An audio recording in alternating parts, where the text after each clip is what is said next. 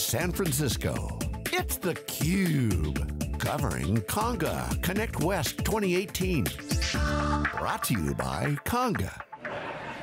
Hey, welcome back everybody. Jeff Frick here with theCUBE. We're at Salesforce Dreamforce in downtown San Francisco, 170,000 people. As I said before, please take public transit, take a scooter, take a bird, but do not get on the roads. But we're excited to be here. We have our first guest from Salesforce. We're so excited.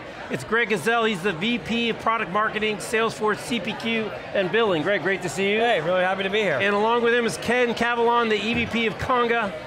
Great to see you. Nice to meet you as well. Thanks for having us here. Oh, for sure. So first off, Greg, I want to get, you've been with, it's almost your 13th anniversary with Salesforce. Yeah, it's correct. It's my 13th Dreamforce, been in the company for 12 years. The first band I saw was Train. And there was about 5,000 people at the conference. I was going to say, I wanted to get your perspective. There was 5,000 people at the conference. Yeah, maybe a little bit more than that, but it was right around there. So it was much smaller. We only had one of the Moscone buildings, but we were still, growing as fast as we could back then. Did they bring this cruise ship in this year? I can't remember. I remember Lynn Voidovich brought the cruise ship in a couple years ago for a room. The Dreamboat has not come back. It made one appearance and it has not been back to the conference yet. Okay, so a lot of stuff going on. Obviously you guys work very close together, but today some big product announcements over the last couple of days. What if you can kind of run through those for us? Yeah, it's been super exciting. So we've been working with Conga for a long time. They've been a great Salesforce partner since 2006, I think. And now we just announced a brand new product, Conga Quote Generation for Salesforce CPQ, and Conga Invoice Generation for Salesforce Billing, which is a purpose-built application that allows our CPQ and billing customers to build pixel-perfect quotes using Conga right inside of Salesforce CPQ. So it's really a great product. So you've integrated the Conga functionality into the Salesforce application around that specific application. Exactly right. So why did you go that way? Why didn't you just build it yourself? So we do configure, price, and quote. So you're generating a quote, and a quote's not good unless it gets signed by a customer. And so generating the documents is such an integral part of that process, and Conga's one of the leaders, so we decided to make this partnership and bring it all together. That's great. So Ken, you got to be pretty excited, you got to like that, huh? I'm extremely excited about this opportunity. I've been working with Salesforce for the last 10 years in many different capacities as a partner on the outside looking in. And this has been an amazing experience having Salesforce bring a partner to the inside and say, help us solve these customers' problems. I mean, Salesforce is all about customer success and helping customers be more successful. And it was phenomenal to see an ecosystem owner like Salesforce realize that they could use a partner to actually drive more success for their customers.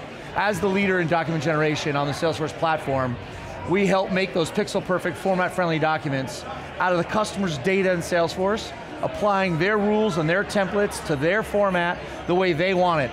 And the CPQ team, the CPQ and billing team came to us and said, as the best in Doc Gen, we want you guys to produce the quotes that come out of our quoting system. The Salesforce CPQ system is amazing. We're also a customer. We use the technology, not just the Salesforce platform, but Salesforce CPQ as well. And we know what it's like to actually need to satisfy a customer in getting that sale through their funnel faster. And so being able to tie these two technologies together and allow the Salesforce field themselves to take this to the customer, they now have one point of contact where they can get all of CPQ in the way they want it. It's really interesting because people think about kind of the generation and kind of the mechanics of working through the configuration and all the options, but the really simple thing to generate a document that somebody can actually sign, pretty important step that a lot of people kind of don't tie the whole bow back together. That's right, that's right. And so now we've got the best in breed of both solutions coming together and being able to take to market by the Salesforce team. I actually am not really familiar with another opportunity where there's been a partner that can actually support Salesforce in that way. Generally, Salesforce takes Salesforce products to market, and to have them take us to market on their price book and their quotes to their customers is a great privilege, and we treated it that way.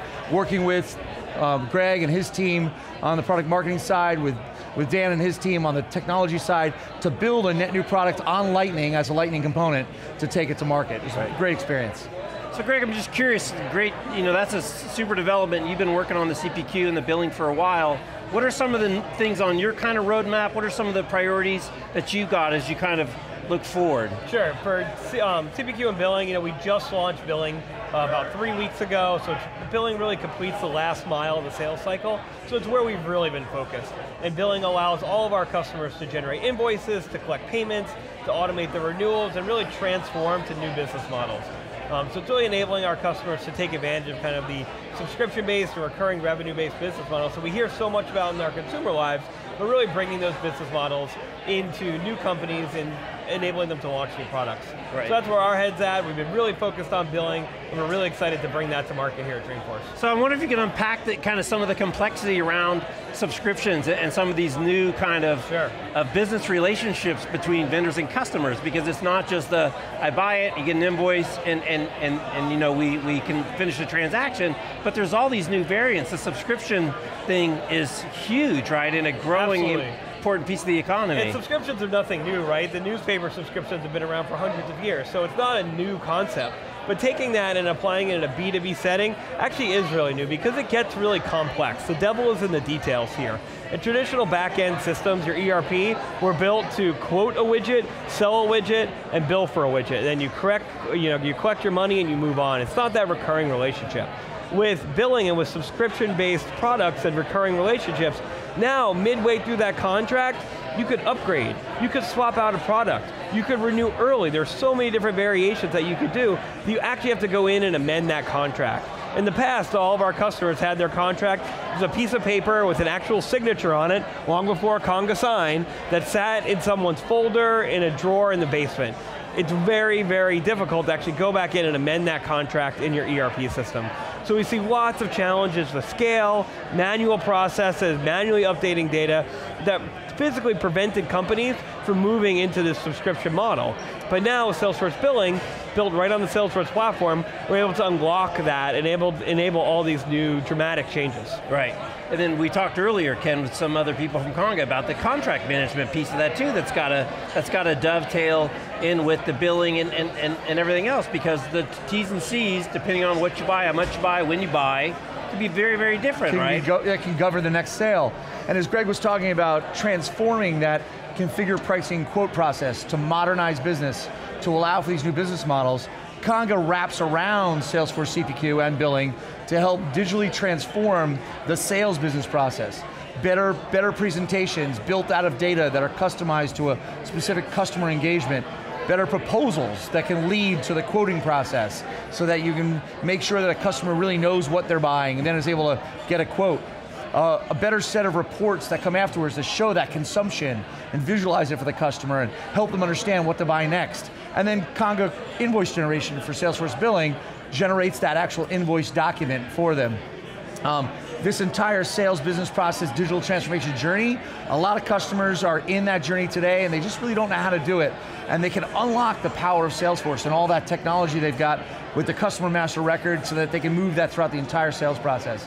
That's what Conga's here to do, and we're here to do it in partnership with Salesforce CPQ and billing. I'm just curious how much of the push to these types of developments of the application are driven by the customer requests, like, hey, we want to do some of these new things, can you please put it in? Or is it more, hey, now you have this, classic chicken and egg, now you can start to explore some of these transformative ways of doing business. What do you kind of see in the field? Is it more of the, we want it, or the, here you have it, now go do it? Different customers are in different points in their journey in that digital transformation. This is the fourth industrial revolution, where we're going from where we were in the past of that transactional business where it starts and stops and then you have to restart it again, to a constant flow of business that they have with their customers.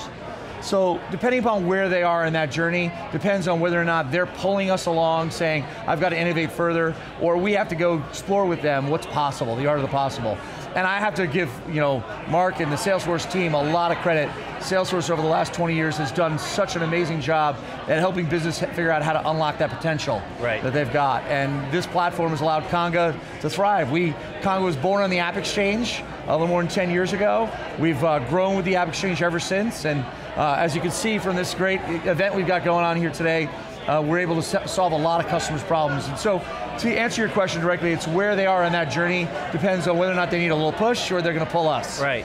So Greg, a little shifting gears. I'm just curious from kind of a product marketing, product development point of view, when you operate with such a robust ecosystem and you're making decisions as to, what do we buy, what do we partner, what do we integrate, I mean, of the 100,000 plus whatever people here, a whole lot of them are partners. Sure. Right, and it's a super robust ecosystem. So as you look at that, how do you kind of prioritize? Are you kind of looking for partners for new things? Are you looking for them to fill holes? How do you kind of fit that portfolio into what you're trying to build natively in the product? Sure, I mean, it always just comes back to customer success. We listen to our customers and we see what is available out there, and we look to partners like Conga and the rest of the 4,000 plus applications, I think, on the App Exchange to make sure that we're filling all of our customers' needs. It's always about what is going to help our customers be the most successful in the fourth industrial revolution, like Ken was saying. All right, well Ken, Greg, congrats on the announcement, on the integration, and I'm sure it'll have tremendous success for both of you. Great, thanks so much. Right, thanks for stopping by. Thank you. He's Ken, he's Greg, I'm Jeff, you're watching theCUBE. We're at Conga Connect West